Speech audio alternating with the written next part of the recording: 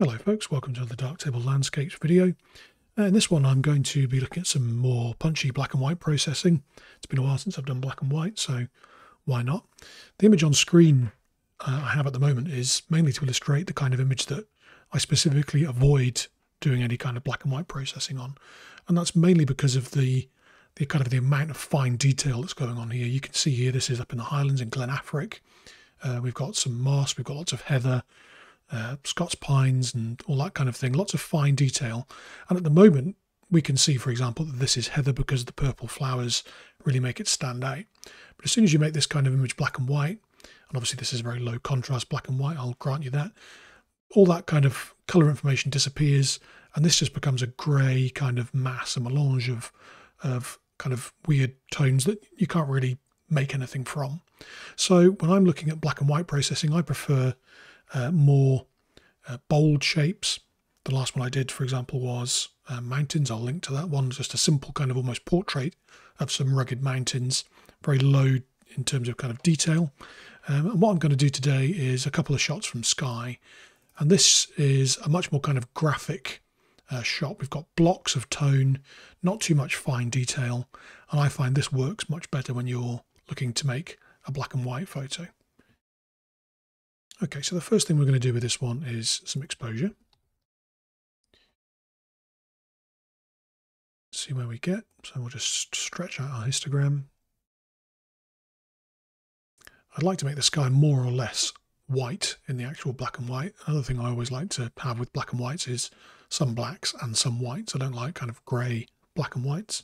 I think it's there to enhance contrast, lets you really push contrast. So I'm going to make the sky as white as I can. And then we'll really deepen these shadows and get some good kind of graphic shapes going on. So I think that's fine for exposure. And I'm going to make a new instance of color calibration with a right click here, go to the grey tab, and then pulling up the channels here will let me kind of fine tune the black and white conversion.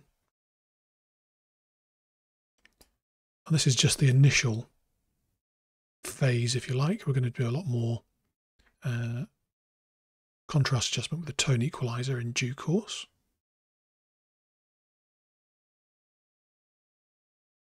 I think that's fine. We'll go to sigmoid, just boost the contrast, a little stretch out the histogram. I'll give a little raise of blacks just for the fade effect. I wouldn't do this when I was printing, but that's fine. And now let's go for the tone equalizer, which is a great tool for black and whites. You can really hone in on the tones. So we'll go to our masking tab. We will click our magic wands to make sure our exposure mask is in the right place.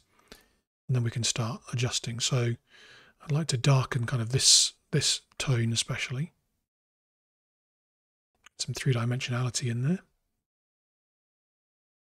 And brighten these ones. Brighten that sky.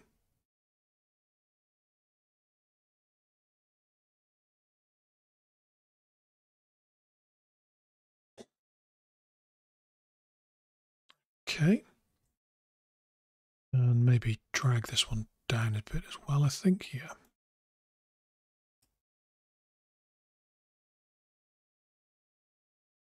It's good.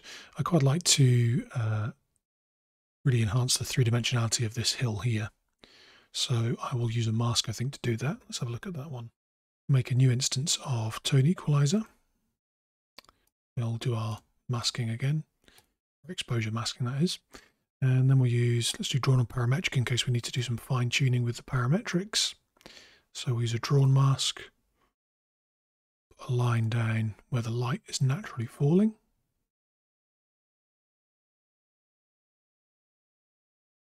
Just draw roughly around the shape. There we go. And just a little bit of fine tuning here.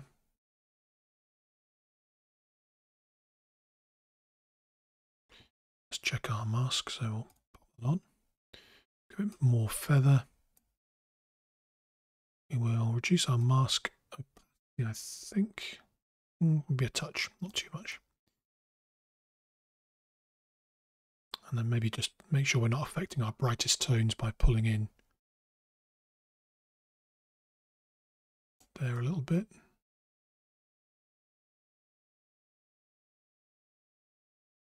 go. So we're not going to be affecting this kind of bank of fog here and that kind of thing, which may be a little bright now that I look at it again. We'll adjust that in a moment.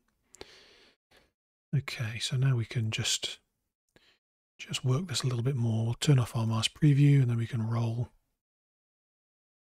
in here. Maybe just adjust our smoothing so we can do some more localized stuff.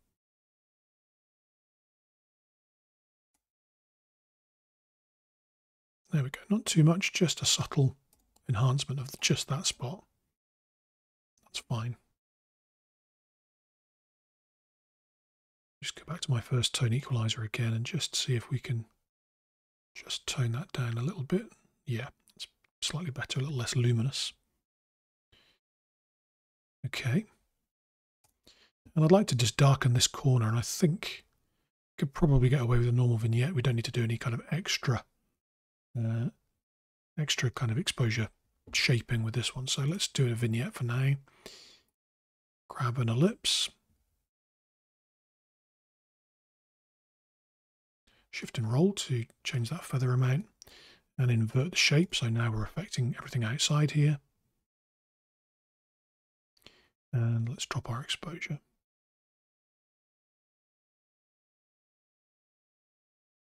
Needs more feather, I think. It's a little obvious where that oval end starts and ends, but that's fine. We're kind of enhancing the light that's there. Make sure we're not darkening this little lochan too much. I think what wouldn't go amiss with this one actually is kind of a cinematic crop. Let's go for crop. And let's use, say, a 16:9, a kind of a widescreen, or even just widescreen. There we go. Yeah, that worked quite well.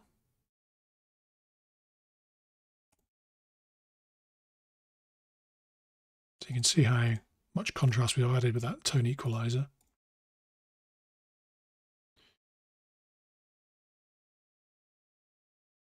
Maybe do some more kind of broad strokes adjustments with the color balance RGB, a little more general contrast. We can fine tune things here. What I'd like to do is maybe pull down our highlights here. Then what I'd like to do is grab another instance, go for parametric mask, and see if we can just select our sky and just boost our sky. Our sky, as it were. Feather that back. There we go. And we'll switch this to drawn and parametric and stick a gradient on there as well, so we're not affecting this mist.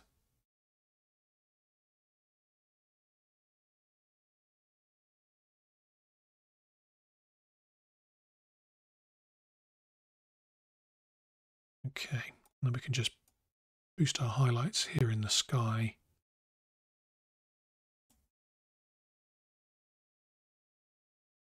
Just a bit.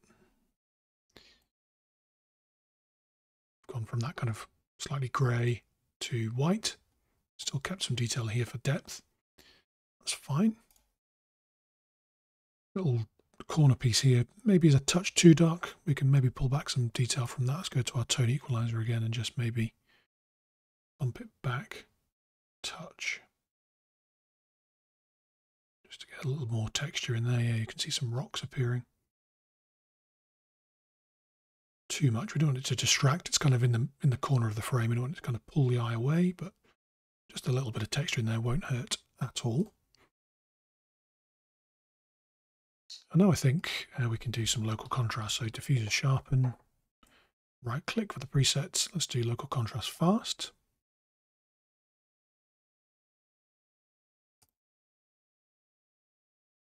It's pretty good. And we may as well do our sharpening while we're here. So no AA filter demosaicing and lens deblur soft. This is a pretty sharp lens. Yeah, I think that's pretty good. So here's the before and after on this one. The kind of the natural contrast really created by a low sun. This is just after sunrise. And kind of that more cinematic crop I think helps it a lot. There's a lot of empty sky here just because it's rising mist and the sky's quite diffuse. So I think just getting rid of the extra blank white space doesn't hurt that at all.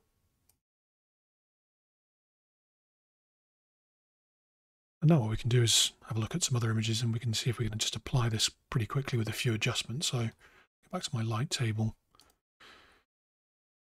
and we'll copy the history stack over here, and we'll paste it onto this one of the Old Man of Store. We'll see how this works for this one as well. I think the first thing to do is remove the crop. I don't think the crop works so well on this one. That's fine. And let's have a look at our vignette position. It's not bad.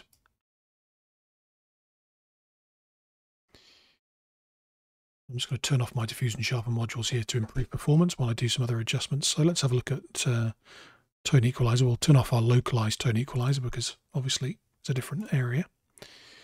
And we've got kind of less variance in tones here actually, so this is going to be interesting. Let's see what we can do to drop these shadows. Definitely whiten the sky. I think given the difference here in this kind of where the light's obviously hitting, I think it might be worth actually making some adjustments locally. So I'll keep this one. I'm going to make a new instance. Again, do the exposure masking for it.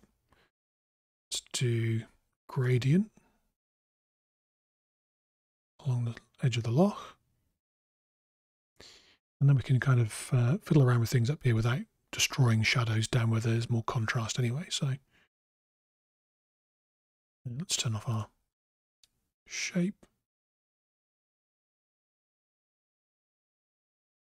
Choose our curve smoothing so we can give some more differences. There we go.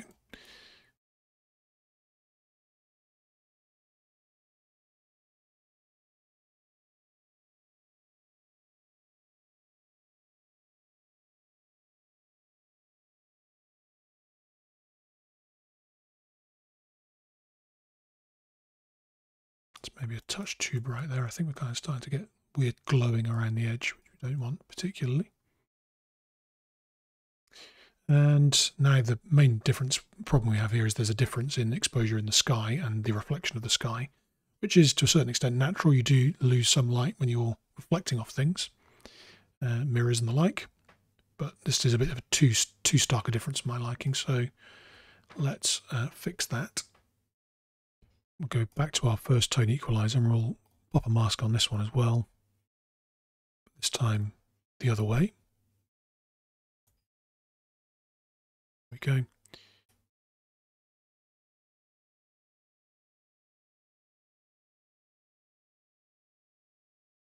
I think our vignette's maybe a bit strong on this one because we've got a lot more sky involved, so let's just bring that up a little bit. And feather. It's fine.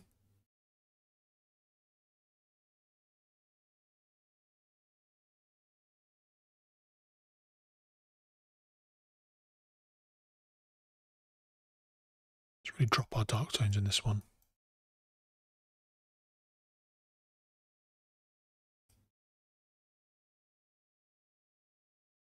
It's nice. And we'll go back to this one, I think, and maybe just see if we can get a little bit more detail in these darkest tones. Yeah. And then we can turn on our diffuse and sharpens again.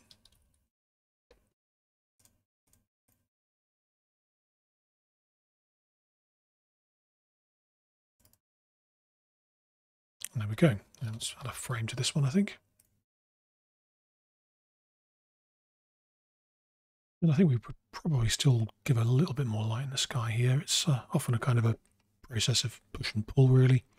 We do have our colour balance RGB still on, actually, which is probably not helping things. So let's turn that off. For that one, go for this one here. Bring our highlights up. There we go. It's more like it. Okay, so there's our two finished images. As I said right at the start, I think the most important factor of black and white is the starting image in the first place. Nothing too detailed.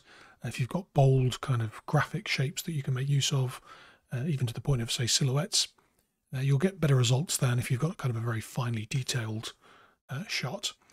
If you've got contrasty light, maybe just after golden hour rather than golden hour itself, so much the better, as you'll get natural contrast, and that kind of helps guide where you can do your processing to enhance it. So I hope you've enjoyed this one. Thank you for watching. Do like and subscribe if you haven't already, and I will catch you on the next one.